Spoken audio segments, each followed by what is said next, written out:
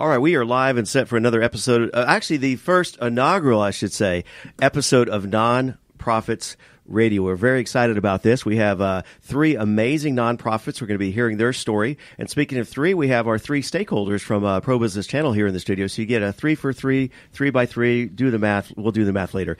Rich Casanova here alongside Michael Moore is in the studio, as well as Artie Runeman. We like to call Artio. So we'll be hearing from all our co-hosts here. But what's very exciting, we're actually launching this on Giving Tuesday. So if you haven't already checked it out, hashtag Giving Tuesday is an amazing phenomenon. It started about 7 years ago.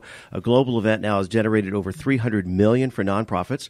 The Bill and Melinda Gates Foundation is behind this recently as well.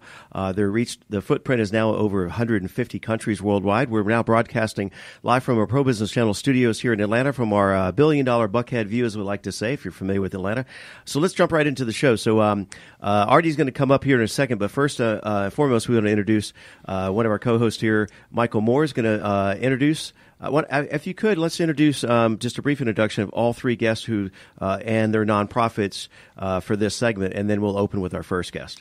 All right. Well, thank you, Rich. This is Michael Moore here at the Pro Business Channel. And, of course, this is the beginning of Giving Tuesday for us here. We got the first show on this morning. We've got three great guests coming up.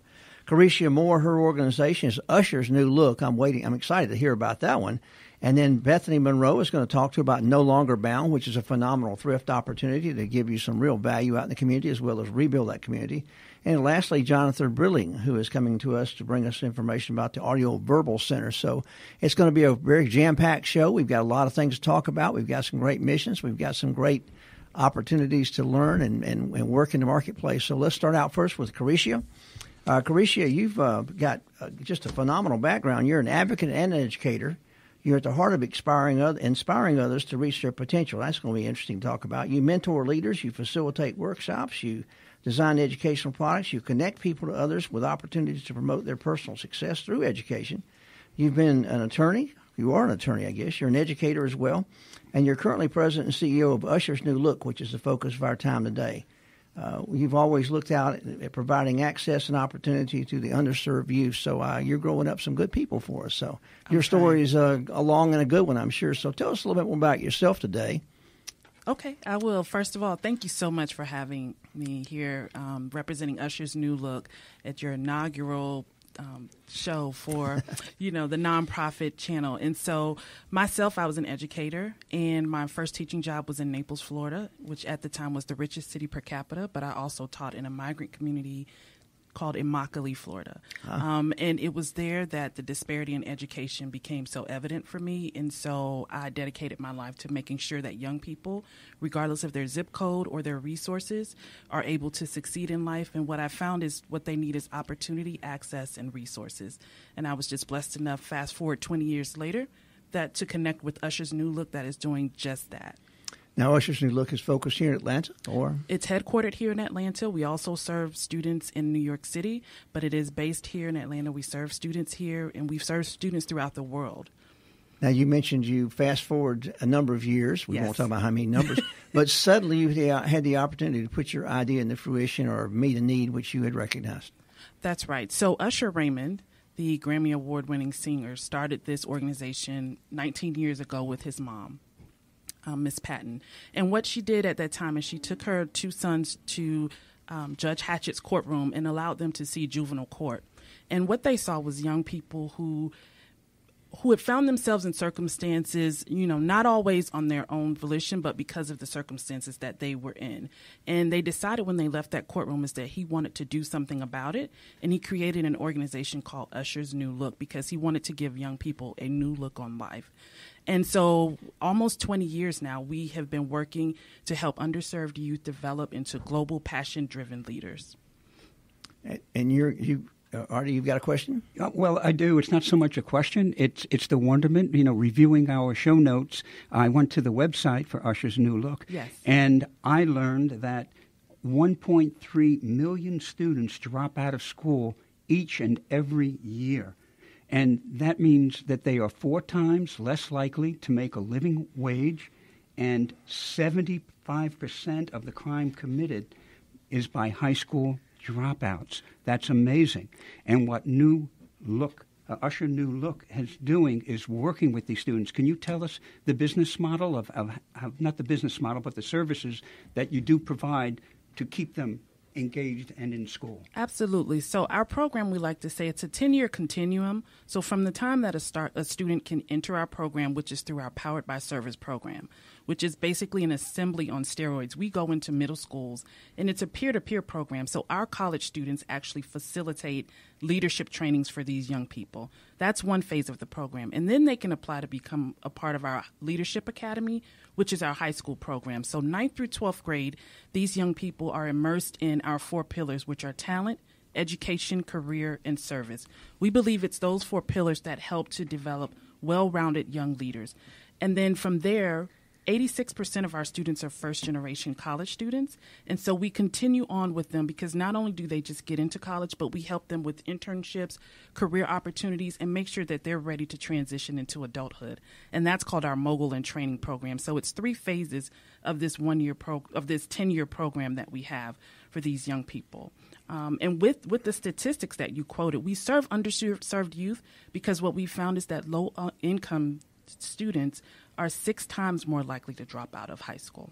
So that speaks to the demographic that we serve as well. Well, the success rate is amazing. Just since you've started, 42,000 applicants or youths have that gone we've through impacted worldwide. And actually the number now is a little bit over 50,000. Each year we serve over 3,000 students through one of those 3 phases of our program. And the graduation rate it's 100% for our high incredible. School students. I was going to say it, Yes. but I wanted to make sure. That's correct. You know, it's like really, yes, 100%. And we're not choosing those students who are at the top of the class. We're choosing those students who have that little bit of spark inside of them that they just need to be directed in a positive way. Well, that is amazing. Are you reaching out to other communities, other cities, or to start their own, or to associate with them in any way? Because this is just a wonderful thing. Yes. Over the time that we've existed, we've had programs in Detroit, Milwaukee, as well as New York City, where we're currently operating now, and Atlanta. That first phase that I told you about, Powered by Service, we do those all over the world. So most recently we were in Dominican Republic, and we get corporations who say, hey, we would love for you all to do this program here with this particular school, and that's where we are able to go and do that. Thank you. Mm-hmm. And your role with the organization is today? President and CEO, and I started out as a volunteer 6 years later when I left the law firm. That's the important part of the process. Is you had a vision, you got involved with the program, you found the program that would work, and now how many years? 6 years. 6 years total from volunteer to CEO? From volunteer to CEO. Well, you've almost seen some of those 10-year cycles complete. I think you've completed one. Yeah. Almost. So I'm very, very happy to work with this program. So talk to us about your business model, your day-to-day operations. We know how you're helping people. How can people help you, or kind of what's your call to action when you reach out to the community? Absolutely. So we are a 501c3 organization, and we rely heavily on corporate giving as well as individual and foundations. So we like to find corporations that align with our mission, which is helping to educate youth and to putting them to career. And so that's a way that we have been able to raise funds. We have corporations that have allowed our students to intern with them, job shadow. So we use the community to give our students exposure as well as financial support for the organization. And what do they look for in return? Is it do they eventually maybe look at internship opportunities and employment? Absolutely. So we're creating a pipeline, right? And so they're investing in these young people now, perhaps from high school or from college. And I'll just give you a quick example. We have a young student who will be graduating college. She's been with our program since high school. Graduating college this year from Tuskegee University, Alexis Mitchell. She was introduced to FedEx, which is one of our top sponsors and supporters. Introduced through FedEx through a program that they do where we host a professional development for our college students. Applied for an internship, interned with FedEx in Detroit, and just received an offer a month ago. She'll be going to Memphis, one of their headquarters, next summer to start in their sales and marketing department. Fabulous. Now, this is a young lady from inner city Atlanta who didn't quite know what she was going to do after graduating high school, and now she has a job at a Fortune 100 company. Go and eat some barbecue in Memphis. I like that That's idea. right. Well, and how do they get in touch with you? They can get in touch with Usher's New Look, either email info@ushersnewlook.org or our website, www.ushers, that's USHERS, newlook.org. And on social media, all of our handles are at Usher's New Look. That's a pretty good moniker to have. So, yeah. And what's next for you?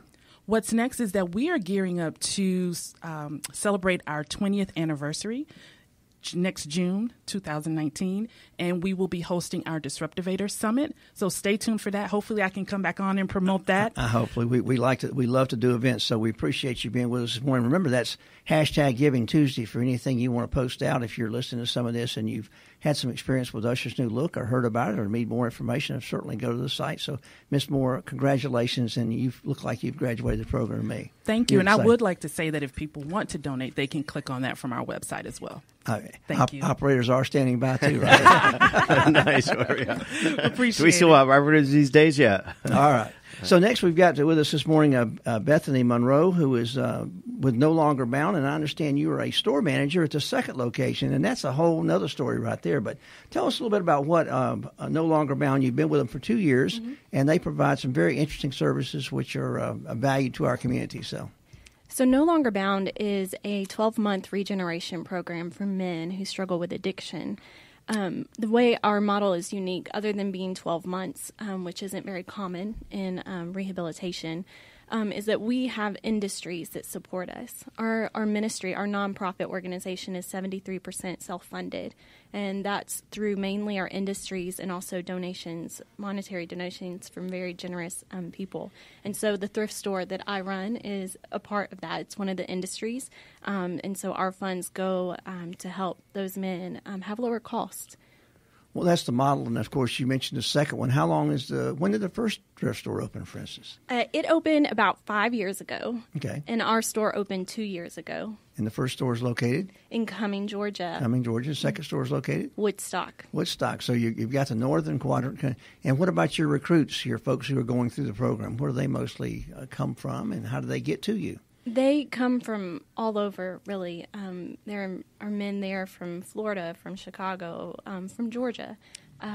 Family basically research. They find what they think is going to be the best fit or solution for their young man, and they can go on our website, nolongerbound.com, or they can call, and they'll just start the process there with the intake facility. Now, that takes 12 months, as you said. You've got some kind of screening process. You've probably gotten pretty good at this. And talk about some of the instances you've seen in your 2 years of some of your employees, because they actually work in the stores, right? No, that was our model. We have since changed it, where the men mainly stay on campus, which is located in Cumming. So our business is solely focused on generating funds. So we are employed by people in Woodstock, the store I run, or the Cumming store by people who live in Cumming. And we just try to generate awareness in the community, make it okay to talk about addiction again. We have so many people, customers and donors, who come in that either someone's gone through the program or they know someone in addiction, and they feel safe. They feel like they can open up and talk about their story. Artie? Yeah, Bethany, I'm going to back up just a little bit. Okay. Because we usually get a little bio, and I don't know that much about you, and our listeners might know. So just very briefly, what got you to be store manager? Fill in the background to that. Well, honestly, growing up, being a store manager or working in retail wasn't really my dream. I actually went the path of education. I got my master's degree in literature and wanted to teach, but I just found it wasn't a good fit for me. And when I came back home, I found myself working at a thrift store, and I fell in love with it. And when the opportunity to serve at No Longer Bound came up, we're not only working at a thrift store, but also helping a nonprofit, raising funds for people who want to be restored to their family. That really touched my heart. And so they were generous enough to hire me, and they have done such a good job of helping me grow as a leader, and I really appreciate that. Their model runs throughout, so not only do they help the men that are in the program, but the people who work there, they really are all about investing in people. I'm going to talk a little bit about that. I am also the host of the Business Developers Network, which is all about business. And, nonprofits are in business. Yes. And you have something rather interesting about the way you go about your thrift store. It's called Excess Matters. Yes. And it's a way of everyone donating clothes, furniture, etc., which sounds like the typical thrift store. Right. But you have something unique because you give back Yes. to the communities and the ministries that would support your stores. Explain that and let our guests know about it. Yes, so Excess Matters is basically a gift card program where when people come and donate, when they first sign up, a lot of people want tax receipts, but they can also designate a partner, which is most often a church. And so quarterly, we just track those people who are giving and the partners that they want to support. And at the end of each quarter, we send gift cards, mainly to churches that are supporting us. Because so many churches right now, they don't have clothing closets anymore. They have so many people in need in their congregation. And we have been blessed by our donors. And so we want to give back to the community. And we know those churches can designate. They know the people that are in need. So we give them the tools to help them. So they can come, they can shop for clothes. We have furniture, dishware, decor, shoes. They can come and they can get what they need, and they can do it with dignity. I mean, there's no paperwork they sign up for. They just walk in the store with a gift card and they shop. That's pretty awesome. And in our earlier segment, we were talking about students. So is that part of the student voucher program? It's separate. So Okay. Both in Forsyth County and Cherokee County, where our stores are located, any counselors can go online and sign up for these $50 student vouchers. And again, the students can just come in and shop for what they need, whether that's backpacks or clothing, shoes. That's awesome. Yeah, and so the counselors know what students are in need. Yeah. And so we let them give that away. I've found some really good deals at thrift stores. It's really interesting. It's like a treasure trove whenever Yes. you go there. It's just like, wow, I haven't seen that in years or whatever. Yeah. Excess really does matter to the pocketbook as well as the look. So finally, we got about a minute left here. Talk to us about your community involvement and the expansion in that arena, or any other announcements or events and so forth. Yeah, so next year we are hoping to continue to open more stores. We're in the middle of a capital campaign with No Longer Bound. We're trying to make more housing, more beds, so more men can go through the program. And so we're trying to expand as an industry to continue to support that as well. So we're definitely looking forward to that. Well, if we can be of help, count us in. And so, Bethany, thanks again for telling your story and helping. So how do folks find you online? So if they're interested in the ministry, they can go to nolongerbound.com, or if they want to shop or give or volunteer at our thrift stores, they can go to nlbthrift.com. And of course, we're on Facebook. Just look up NLB Thrift. Yeah. And you've got two select cities again coming in. In Woodstock. So you can find them in your phone book or use your Google Maps and come see Bethany at store number 2. Yes, absolutely. Did you just say phone book? Is that what you just said? Yeah. Oh, well, you look up on your phone app. Your phone app. Yeah, the Google, book on your phone. Yeah, right. Google Maps will get you there. All right, guys. Well, that we really enjoyed our first and second segment. Right now, we're going to do a little musical chairs here in the studio. So, ladies, if you'd trade places here, and we're going to set up video and all the audio and so forth for our next segment. So stay tuned, guys. Or Michael, if while we're doing our segment here, if you talk to us a little bit about Giving Tuesday or maybe some of our other shows coming up, and well, we all know that this is Michael Moore. We all know that hashtag Giving Tuesday is important. So if you're posting anything online today, listening to what it is, Giving Tuesday really is one day of the year, but it's the Tuesday after Thanksgiving, and of course, it's important the entire year to give, as we just heard our two ladies talk about. The giving and the support of their ministries, that's very important. Also, here at Pro Business Channel, we have a couple of new things happening this year for us.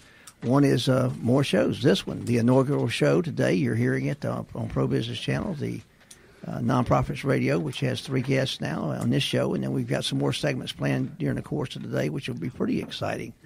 Of course, the other good thing that all people want to be a part of is just participating. Support our local nonprofits every day throughout the year, because they've got some dedicated people, and as you've heard the story, at least the first two folks, the emphasis of being involved with the program that's exciting and giving back is fun for them. So we certainly want to make sure that continues to happen for everyone. Good to have Artie with us this morning. He was talking about business development, and certainly every business needs to talk about development and growing their tribe. Artie, you've been pretty good at bringing the new radio channel on and putting some good tribe builders on. So talk a little bit about your show there as we get finished gearing up. Well, thank you very much. Business Developers Network is a forum where business leaders share innovative concepts for business development. And business development is defined as any activity that generates value. You could be an IT director and make communication with the company more satisfactory for customers. You could be a manager and working on a merger or acquisition. All these things bring about value. That's the key, is generating value. So thank you, Michael. Well, we've gone through the gamut today. We've had our first two guests on, and we've had just a phenomenal opportunity. I'm going to move now into our last segment of this particular show, which has a mother/CEO, right? Yes. And a development officer, both of the same organization in-house today. And we at Pro Business Channel have had a chance to work with these folks in the field and see what they do. But Jonathan Brilling and his mother Debbie are with us today, and they're going to talk a little bit about the audio. I always get this term. Artie, you've got the term down perfect. Tell me, what's the name of this organization again? Auditory-verbal-center. Auditory-verbal-center. I was looking in the green notes. I have these green highlighted notes, and there's no red background, so I'm having trouble today as a colorblind guy, but that's okay. So we got Jonathan Brilling and Debbie Brilling of the group, which is really a benefit to our community. It's helping taking the people who. It's good for old men, too, who are hard of hearing, right? Absolutely. But they teach a very unique skill set, and they're very involved and engaged. Matter of fact, the process they're going to talk about today is just so exciting about how we return communications to the marketplace for folks who have hearing impairment. So, Artie, I think you're going to lead most of this time. So, well, thank you. Actually, this is a very personal for me because, full disclosure, I am a patient. And you're right about the senior part, Michael. However, it's personal on many levels, and that is we first met Jonathan at a pitch contest for Atlanta Tech Village. And we were, Michael, Rich, and I were presenting Pro Business Channel, and Jonathan explained his story, and it blew me away. He was talking about, and I want you to say it better than I, but the business started basically on a very personal note, and it started with your mom. So if you could fill in that backstory. Okay. So Auditory-Verbal-Center actually started 41 years ago. So my mom gave birth to a little girl, my sister, 29 years ago. And she actually didn't find out she was deaf until about 2 years old and enrolled my sister into the program. And she graduated the program about 6 years old. I actually entered the program about 6 months after my sister. How long? You were 2 months old. I was 2 months old, but it was after 6 months. Why did you enter the program? I was born profoundly deaf in both ears. And so because of the Auditory-Verbal-Center, I'm able to hear and speak. I don't do sign language. I don't lip read. So after a while, when my sister and I graduated the program, my mom volunteered on the board and actually later that year became the development coordinator, and that same year took it over and is now the executive director. It's been running it for 17 years ever since. That's an amazing background story. Tell us a little bit about the years of building the business, because it is an industry, it is a business, and you're talking about hearing. And there's many different ways to treat deafness. And what you go about, actually, Auditory offers all, if I'm right? What we do, we are a nonprofit, and it's a family education program, early intervention for children born with mild to profound deafness. So we start off with hearing aids or a cochlear implant and teach them how to hear and speak without the use of sign language or lip reading.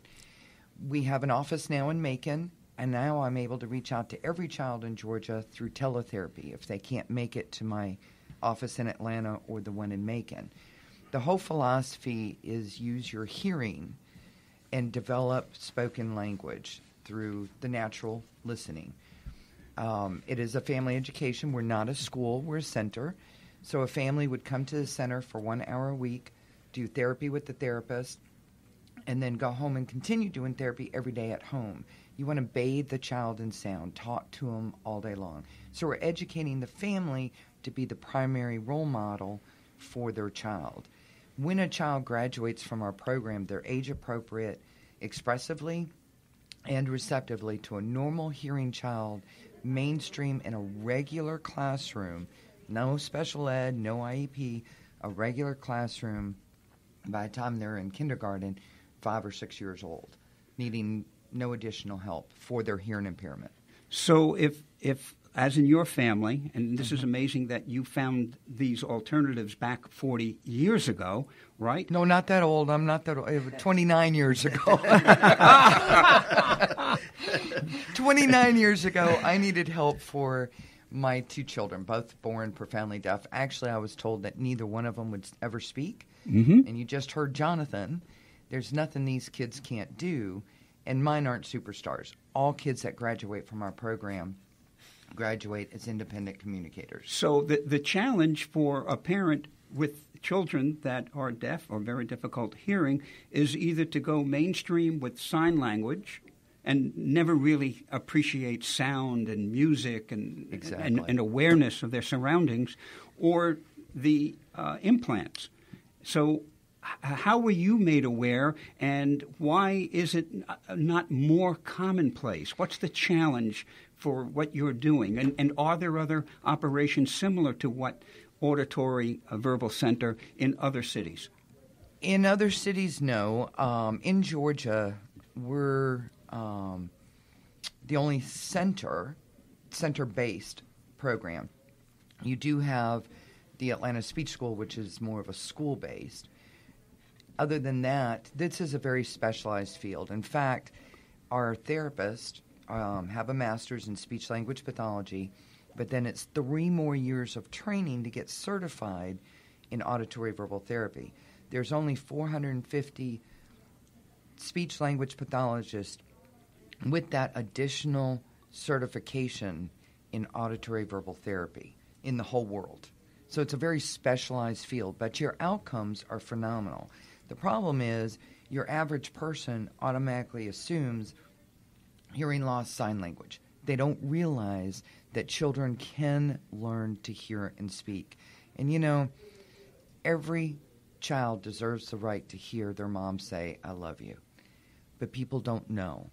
So coming on a program like this is awesome for us because we're able to educate people that deaf children really can learn to speak without the visual. And let me piggyback off of that. And what's an interesting fact about the 400 and something therapists worldwide is being born deaf is one of the top 3 birth defects in this nation.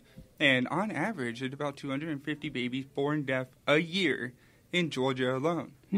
And there's only a small number of therapists that are able to reach all those kids. So we do what we can to let families know that, hey, we can help teach a deaf child to hear and speak. Well, what about the cost involved? What about those who cannot afford? That's a great question. We do take insurance. 63% of our kids are on Medicaid. If a family does not have insurance or they're underinsured, we offer scholarships. I even have some kids that we see for free because the window of opportunity for these kids is birth to about 5 or 6. We can't take a older child who's lived deaf culture, who's never stimulated the auditory cortex of the brain, and teach them to understand spoken language like Jonathan. So we've got to get these kids at a very young age. I can't say, "Hey, Mom, wait until you have a better job and can afford it." So we see everybody. I will never, ever turn a child away because of money. So Jonathan mentioned about 250 children are born per year. In Georgia. In Georgia. Are all those candidates for your service? As long as they've got access, yes. As Okay. long as they have access to sound through hearing aids or a cochlear implant. Right. And so of those 250, about how many new patients or new students do you have a year? Last year, we serviced 157 Amazing. kids. That's a great. So Currently, 60%. we have 107 kids on our caseload per week right now. Wow. Congratulations. I know this is not a science show, maybe not in your wheelhouse, but are you aware of anything that can be reduce those numbers as far as preventive, during the pregnancy, or what do you attribute? Is there any science that shows what is, causes this or attributes this? No, Or? there's various different reasons, from syndromes to genetic, Okay. to antibiotics, our preemies. You Wow. know, the antibiotics save our lives or cure our ailments, but your end result is hearing loss. And Artie a minute ago was talking about education. What about for those of us that are not experiencing this? Is there something like do's and don'ts with people interacting with people that have these challenges? Is there something that kind of a pet peeve or something we should do or not be doing, or kind of, or some cues that kind of help us interact, or So for people who have any kind of hearing loss right now, one thing you should never do is talk loud. Okay. I don't understand that. Right.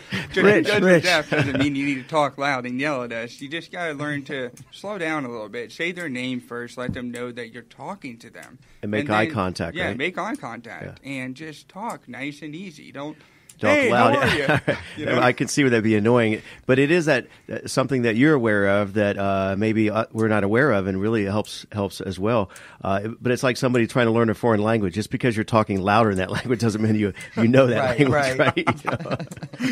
That's correct. Wow. We were talking about newborns and children, but you also service seniors and people of all ages, actually. Right. But that wouldn't be for the implants. That would just be for what, speech therapy? Or No, we do have an audiology department on top of our auditory-verbal program. The audiology department services anybody from birth to senior with diagnostic testing, dispensing of hearing aids, and we do the cochlear implant mapping for 21 years old and older. So if your hearing gets to a profound level and you go get a cochlear implant, we can do the mapping, which is the programming of that implant. We also do adult cochlear implant rehab, where we're doing the rehab to learn how to hear with that cochlear implant. And as I mentioned earlier, I am a patient, and I've been wearing hearing aids for 10 years. And I have to say, having gone to your clinic, I hear much sharper, much louder than all the services I've ever had before. So that's a credit to the Get those applause. And the crowd goes wild, yeah. Well, so we're almost out of time. We got about a minute left here. So again, thank you for being here on our inaugural episode of NonProfits Radio, helping us tell your story. What would be a call to action? I mean, who do you look to that kind of donates to your cause and helps further, the efforts? And then finally, is there an event or something we should be aware of? So, one last thing I want to say, and Artie probably can laugh about this. If you know anybody, your spouse or boyfriend, girlfriend, you think they're actually having selective hearing, we do free hearing screening. So one of the biggest things you should know is there are more deaf adults in their 40s and 50s than there are seniors. Wow. And there are a record number of 20s and 30-year-olds coming in with the hearing loss because of those earbuds and everything. Yeah, exactly. Those earbuds. I mean, now on my phone, if I crank it up too loud, it gives me a warning on there that you shouldn't be going beyond this level. So, Again, how would folks find you online and reach out to you? Our website is www.abchears.org. We are on Facebook. Which you can type in ABC Hears on Facebook. We also have a LinkedIn, and we just now created Instagram, so you can find us. Everything is ABC Hears. And then we also have a Top Golf tournament coming up in March, so you get to come out and have fun. All right. We have coming up. Sweet. Well, it's great to have a mother and daughter team. Excuse me, go ahead. And, of course, the Giving Tuesday, we're on that nice. link. Well, I was going to say hashtag Giving Tuesday and post some of this stuff out there. You're going to see us linked on the site. Please treat this as a podcast because that's what it is, and listen to it and pass it on to folks who need to know. That's what we're here today for. So this is Michael Moore here at Pro Business Channel and Rich Casanova here on behalf of Artie Runeman. Again, thank you to all of our guests here in the studio for this inaugural episode. We got lots more coming up today. It's all day Giving Tuesday today. We've got shows back to back. So again, look forward to hearing your story as it continues. We'll see you on the next episode of NonProfits Radio.